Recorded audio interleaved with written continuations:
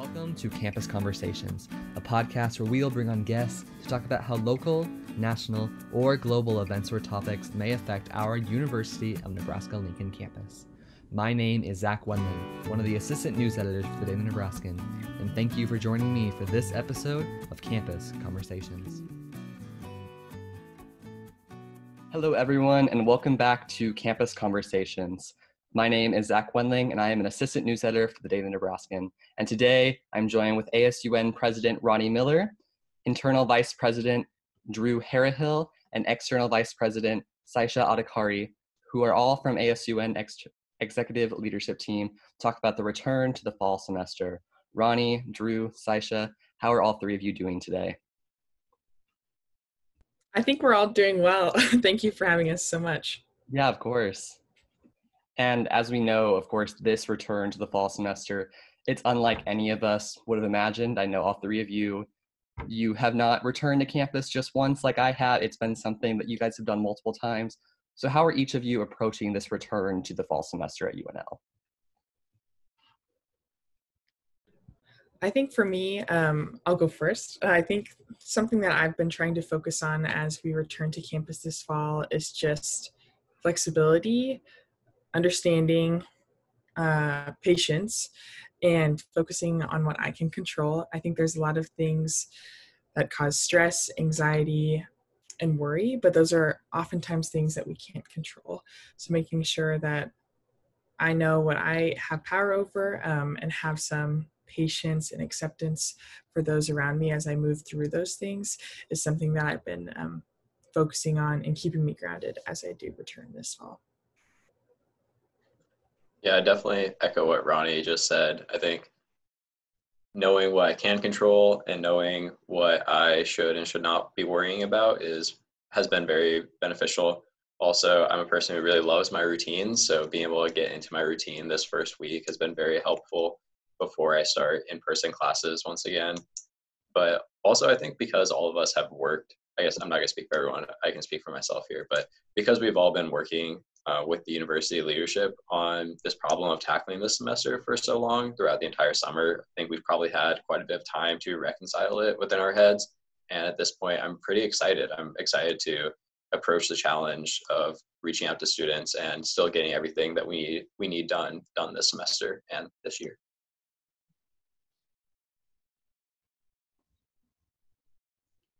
I was on mute. Okay. Definitely echoing what both Drew and Roni said. I think all of us are very type A and really need to be organized and know our routines. So this is really kind of throwing a curve for all of us, but being flexible and organizing our schedules, even though we don't know what this year might look like, is important, and just keeping our ground and keeping cool, because these times are really challenging in every aspect. So taking care of ourselves, what do we like to do, making sure we're still doing our passions and we don't get caught up in the mess that other students create, because we can't control that, like Roni was saying.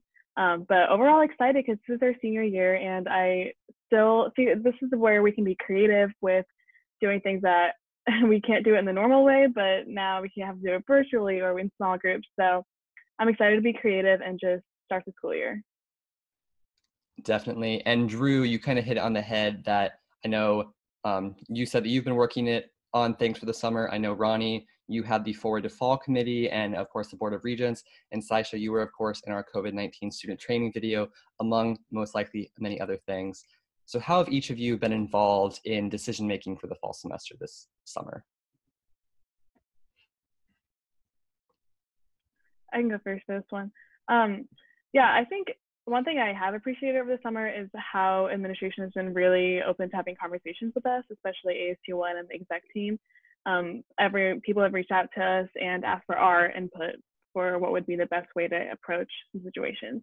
So for me personally, I was on the Forward to Fall Committee for the student experiences, so that's specifically towards student affairs, and from there I did the COVID training guide, so little subgroup there. And then I was in the Husker Dialogues Committee, and from there the steering committee, and then from there the student experience committee. So just a bunch of subcommittees. So that's been nice, having those voices and being able to represent students in those avenues. And then also summer is a great time to relax, but in this case we really had to be communicative with the student body. So I'm partnered with University of Communications, UCOM, with Katie Black to get graphics and videos and promotional things to make sure students are caught up with what's going on campus and all the changes. So I think communication is really important this summer, and I hope we did a good job because we did receive a lot of questions and feedback. I can go. The biggest thing I worked on this summer is I was on the academic planning task force, which was one of the task forces that were put together to compile our response to the COVID-19 pandemic. And that one, because it's academic planning, it's definitely not as forward in students' minds. So a lot of what we did was working with instructors to make sure that they are prepared, they know what technological resources they have to compile FAQs for instructors about what a hybrid model will look like, what their concerns are about the semester, and then address those. I guess the biggest thing that students are very aware of that we had a lot of influence on was the academic calendar. So our decision to come back a week earlier, or I guess our recommendation to the chancellor and the chancellor's decision to come back a week earlier to make that a asynchronous remote week, and then end by Thanksgiving and have finals week go through Saturday and Sunday. So those were some of the bigger things I worked on over the summer, as well as trying to organize Senate and figure out what ASUN operations are going to look like for this year. And like you already mentioned, Zach, I served on the Forward to Fall Committee. So that was with other faculty and staff, co-chaired by Amy Goodburn and Bob Wilhelm, focusing on maybe every aspect of returning to campus this fall, and kind of assigning and delegating other responsibilities and tasks as we moved forward. And that involved serving on a variety of different subcommittees as we worked on policies. So some of the issues that I really worked on were like the facial covering policy, the Cornhusker commitment, physical distancing guidelines, those types of things. And there's a really great article if you want to know more about Forward to Fall that Zach wrote. Right. And then, of course, as student leaders from ASUN, you are, at the end of the day, students who are returning to campus as well. And with that mindset, how did each of you kind of approach this return? Drew, do you want to start this time? Yeah, for sure. I think drawing upon that experience of knowing that you are a student and everything that's happening that we're talking about very abstractly in these committees is going to affect you has been a great resource to draw upon, especially when we talk about, for example, like a mask mandate. I'm like, okay, so thinking about my experience, how is this going to affect my learning capabilities? How is this going to affect my social interactions? How is this going to affect my life? But then also knowing and being very diligent that my experience is not the same as everyone else's, and then trying to broaden that and think about other people who are not in my same circumstances. But I do think it's also like very useful to have that mindset of like, I'm coming to campus and that's going to happen. And telling yourself that over and over again in the summer has been very nice, because when uncertainty is like a looming figure, it's can be a very problematic and not helpful for students. So being able to tell ourselves that over and over has been nice.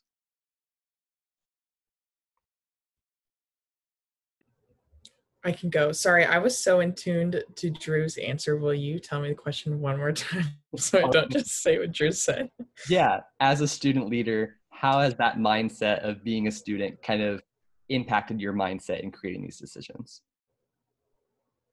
Okay, yes, Drew gave a really good answer, but I will say that I think as a student, being a student leader, something that I have been focusing on and continue to try to focus on is that this is not just a decision that will impact me or students like me, but every student that is not like me. And for everyone who attends the University of Nebraska-Lincoln. And some of the decisions that we make have impacts outside of that circle.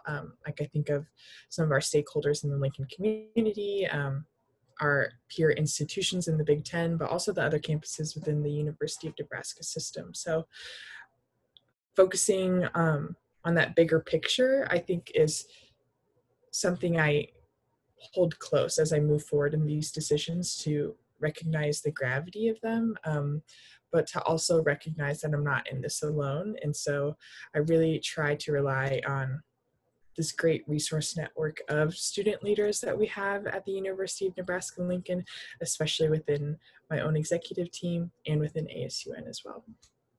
And Saisha? Yeah, I think what I like to do is put myself in other students' shoes. So I might see something from my perspective, but what about perspective from an international student or someone who has no ties to Nebraska? Because for the student training guide, when they were talking about washing your hands, they first said, oh, just sing the Nebraska song. And being honest, like I didn't even know the full lyrics for that. So I was like, can we do something more universal that everyone will understand, like happy birthday song? So they did include that at the end. But I think it's things like that. You really have to say, okay, I'm seeing it from this perspective because I'm this, but then what about if I'm not? And I think that's something important to think about as student leaders, because we have to make sure the message is being reciprocated across all groups on campus.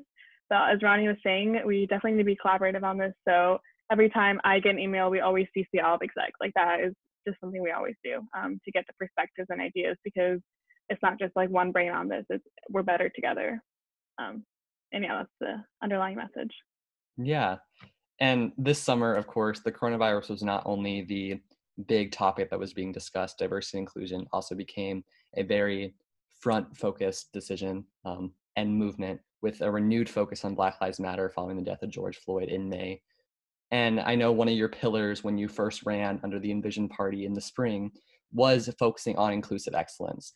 And with that, and focus on those decisions and how to focus on anti-racism moving forward on campus, how in ASUN, in your daily lives, and just anywhere, are the three of you going to focus on diversity and inclusion? I can go first. Some of the aspects that we have focused on within ASUN is we released a joint statement with the Black Student Union. That is a pretty lengthy statement, but it does really sum up the feelings that many students felt, and detailed a lot of commitments and priorities of things that we would work on this year and collaborate within our campus.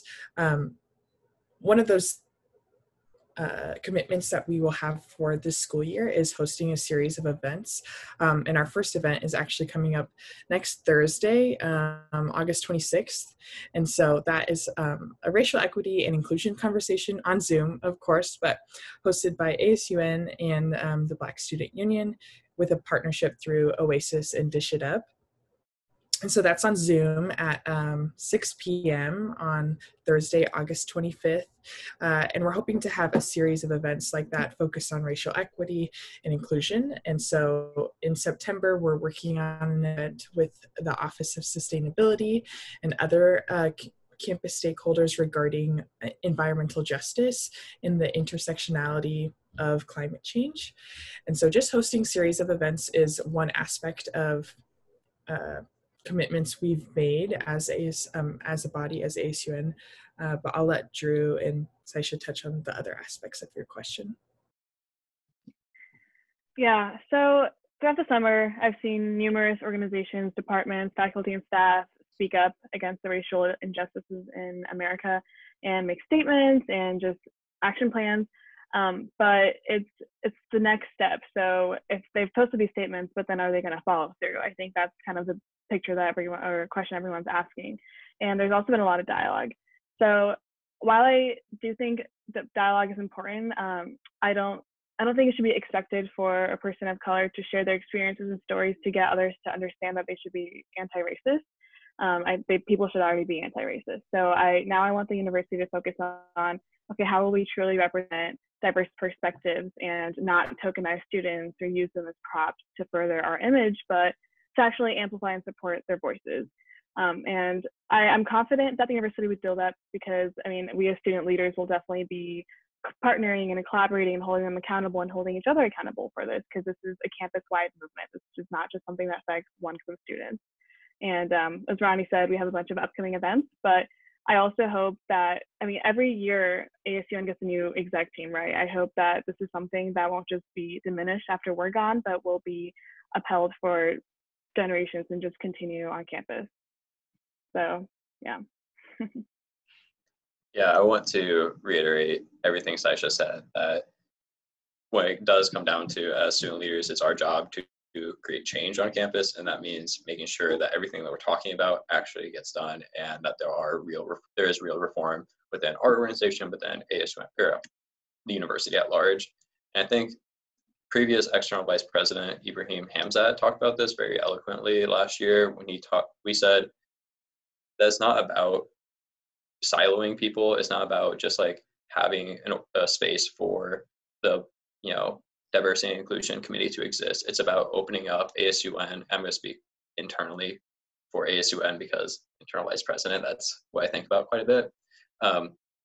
It's not about just siloing people and allowing voices like that to exist only within the D&I committee or exec. It's about opening up ASUN to be an inclusive space throughout everything that we do. And we've been working towards that and being very diligent about who we're recruiting, what organizations we're reaching out to when it comes to upcoming applications, and plug that applications are due on September 4th at 4 p.m. You can find everything online. We'll talk about that later as well. And then during our orientation this last Wednesday, our application team and talked about how they could change their questions to be more inclusive, especially for international students. So we're not basing our questions off of biases that we have from a domestic student or a Nebraska student, and opening up doors like that. So I think these are all ways that we can make sure that what we're talking about is leading to actual change. And as was mentioned, inclusive excellence is one of your pillars that you ran on in the spring, but there were 4 other pillars, including mental health, dependable infrastructure, sustainability, and transparency. And as the coronavirus has shown, many plans, many goals for many people have changed. How have your goals adapted to or changed as a result of the coronavirus, and what is it moving forward?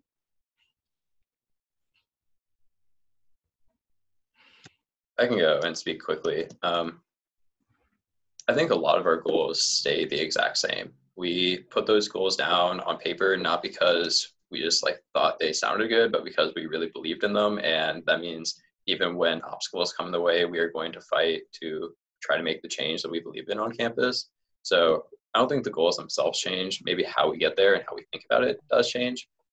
And this, I think Saisha alluded to this earlier, this opportunity, this gives us an opportunity to approach problems in a way that we might not have before. I think ASUN in the past definitely got into a routine of having outreach events and with booths on campus, and then having social media campaigns. And we've seen that that is not always the most productive option. And of course, large booth events and gatherings is not an option right now. So it gives us an opportunity to be very creative and strategic about how we are going to continue these goals and make sure that we are transparent about that and reaching out to the student body with things like this podcast. So thank you, Zach, for helping us. I think I will add on to that the coronavirus pandemic has only, in some aspects, increased the necessity for some of those goals that we set, especially when it comes to issues such as improving mental health resources. We have seen that the coronavirus pandemic has really taken a toll on college students and their well-being in all dimensions of that. And so making sure that resources on campus are adapting to those demands of coronavirus, such as having more telehealth experiences and more online options, making sure that they are a very accessible resource is still part of that kind of goal setting that we created, which seems a time long ago in my eyes. That's still very pertinent, but kind of like Drew said, it just demands a certain level of creativity from us and a certain level of ingenuity in being able to accomplish those things in innovative ways. Yeah, echo everything that they said. But another point is that the coronavirus has definitely added things to our list of goals because, for example, for sustainability, well, masks, people who don't reuse them, they get the disposable masks. Well, that is causing a problem on climate, and it's reaching animals. And I'm seeing pictures of birds getting stuck in their beaks. So thinking about that and how to safely advertise, hey, reuse these masks, and providing that, and making sure people are still sustainable with their actions during the pandemic is just one area. And the mental health Roni touched upon. So it's definitely added to our goals. And I think we have to be really flexible and remember that we do have a challenge, that we can't do things the way that we used to with mass gatherings and holding booths at the union, but we can still have this really important virtual component. And that's, I think we're going to start doing that we already have this summer, but especially with the communications chair, Alec Miller, we've already talked to him a bunch about how we want to really target students and make sure that we get message across that we will still be obtaining our goals and we can all work together for them. Yeah. And then Roni, I kind of want to move over to your letter to the editor that was published on August 17th, the first day of remote classes. And I just have a few quotes from it and points from it before we move into that. You said that, quote, it's a privilege to be on campus, a privilege that is not permanent, unquote, and that in March, when we moved to remote classes just in general, it was an incredibly uncertain time with being asked to return home, no safe way to return home for some students, no safe home at all, no proper internet access, and other reasons, which are some of the reasons that we returned for the fall. And then you said, if we do not listen, if we ignore health policy, we will not stay on campus. And quote, our time here together in Lincoln will be very short-lived if we take this experience for granted. We cannot refute the reality of this pandemic. There is too much at stake, unquote. Can you kind of walk us through what you meant by that letter and what we need to be doing in this time to not refute this pandemic? Yeah, definitely. I think that we've been very proactive in our return to campus in making sure students have the same expectations from each other, from their professors, but also from some of those resources and life on campus and what that's supposed to look like. That's why we had things like the student training that Saisha and I participated in, and why there's been just like email blasts almost constantly. But I think that students have taken some of those things for granted. I think that they haven't relied on them as resources like they should. And so I wanted to make it very clear from the beginning, from our first day of remote classes, to all students, as a student, that this is not just a request to wear your mask or to not attend large gatherings. This is a necessity for us to stay on campus. And I recognize that that desire to be on campus is sometimes greater for some students rather than others. Therefore, their devotion to honoring those rules and policies is sometimes greater than others. But at the end of the day, it can't be a couple people honoring the rules and a couple not. And so I think that is just sometimes easily forgotten about when we talk about the pandemic and returning to campus.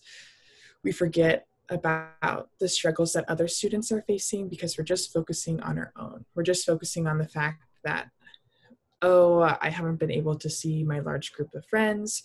Oh, I'm not going to have formals with my fraternity and or sorority again. Those small things that have affected us. Whereas for a lot of students, the pandemic and leaving campus and the summer and what has transpired has affected them deeply, their very livelihood. And so thinking of those students when someone questions whether they should wear a mask, thinking of those students when you want to go to a gathering of more than 10 people, I think that's what I'm encouraging students to do, because we have to all be in this together. We have to recognize the reality of this pandemic, of the policies that are put in place, of the ask for all of us, and we have to move forward together. We can't do this alone. Saisha, Drew, and I can't do this alone. We need everyone to be all in and all in together. And Saisha and Drew, I want to give each of you a moment to add anything or echo anything that Roni said as well. So whichever you wants to start, anything you would like to say. Yeah, I think, echoing the entire letter and what Roni said, because we can't do this alone, we need to be together for this. I think a lot of college students right now are facing cognitive dissonance where their beliefs and their behaviors and actions are differing and they're really contradicting each other. So they believe the coronavirus is real, but then their actions prove otherwise because they're not wearing a mask or they're not following guidelines. So we really need to provide no excuses to not wear a mask. And I think that's what we try to do with the training guide and handing out masks and giving 2 per student and enforcing it on campus. But we still see a disconnect. So that's what the letter is for, and just to show students that we just don't have any other option. We really need to be in this together. And it's tricky because for a lot of freshmen, this is your first college experience. And for seniors, me, Drew, Roni, we're all seniors. I mean, this is our last college experience. So how do we still have the most enriching years, but be safe about it? And there are options. And I just hope, again, creativity, it just goes down to that and being together in this, because I really want to be on campus still and be on it safely.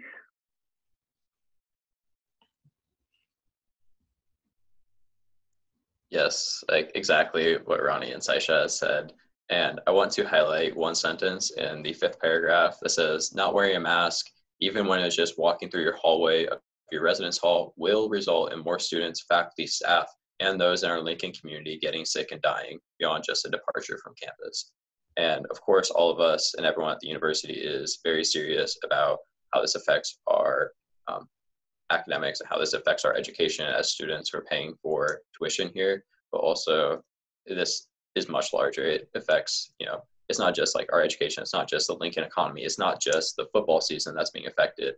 It is the people in our community. It's our grandparents. It's our parents. It's our brothers and sisters. And the natural result of us doing anything that allows for this pandemic to continue means that more people will die. And that is a very, very serious charge to take into your heart, because this is the largest cause of death since World War II and the 3rd largest cause of death in United States history. And we need to take that number and that knowledge very seriously. And transitioning away from kind of the coronavirus for a second, kind of, not entirely, because that is on all of our minds right now. But what can you tell us about how ASUN has adapted for the fall semester? I guess I can go quickly. Again, speaking internally, the of course Senate will be online, and if you would like to join Senate, which I encourage many students to do so, there are always public meetings. The link will be published in the DN. Also, you can reach out to anyone in ASUN to see those meetings. Committee meetings will often be online, and then of course many of our events, instead of hosting a booth, we'll host virtual events and work very diligently on social media and outreach with other group leaders and community leaders to let our message be known.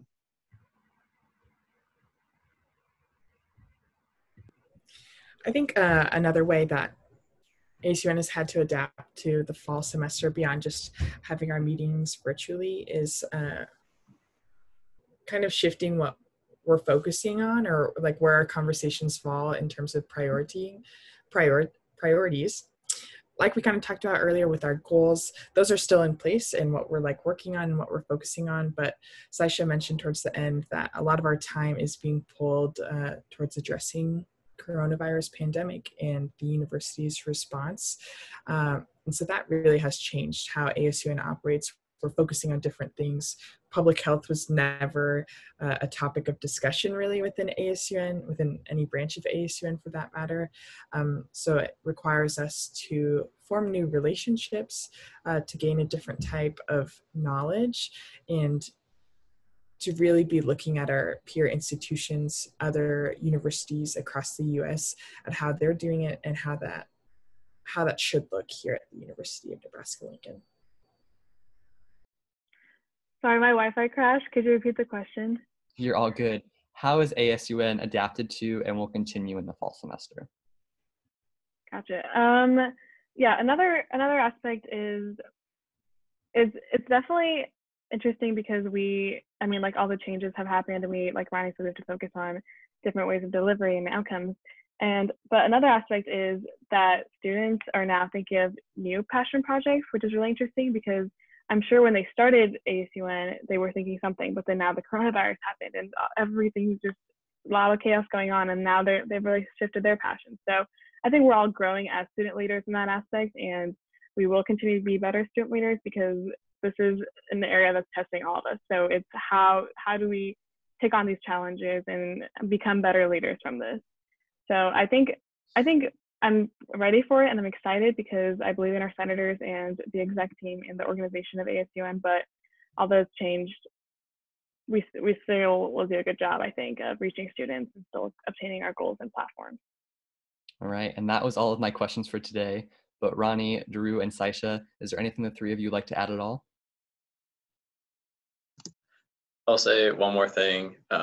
Another quick plug that ASUN applications are open until September 4th at 4 p.m.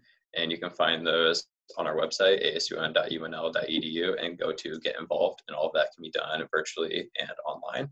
And then the very last thing I want to say is something I'm stealing from TJ McDowell, which is the Assistant Vice Chancellor for Student Affairs, is take care of yourselves, take care of each other, and with keeping those two things in mind, we can get through this. I think I'll just give a reminder one more time of our event that we're hosting next week with the Black Student Union on Zoom. You have to RSVP, and our link is on our social media accounts as well as the Black Student Union social media accounts. That's on Thursday, August 25th at 6 p.m., a racial equity and inclusion conversation with Oasis and their program Dish It Up. But I also just want to say thank you to Zach and to the Daily Nebraskan for taking time to talk with us this morning, but also for your commitment to continue reporting for students this past summer and continuing that into the semester and the things that are important, and making sure that we're hearing the stories that should be heard. Well, thank you, Roni. And Saisha, anything you would like to add? Yeah, I just want to add that ASUN is here for students. We want to better the student body. We want students to be safe. So if anyone has any questions, passions, personal projects, just anything, reach out to one of us. We are so approachable, but also all of ASUN, the senators, members. That's something that was one of our goals, is to be really approachable and have that transparency. So whether it's just an Instagram DM or you want to actually arrange a Zoom meeting, we are always here for that. And thank you, Zach. Well, thank you, Roni, Drew, and Saisha. Today was a great conversation. Thank you all for joining me. And to those of you tuning in, if you have any ideas for what guests or topics you would like to see on this podcast, be sure to stay up to date with our social media platforms, but also feel free to comment down below on this video or email news@dailynebraskan.com for more information. Until next time, thank you all for listening, and be sure to join us for the next campus conversation. Bye.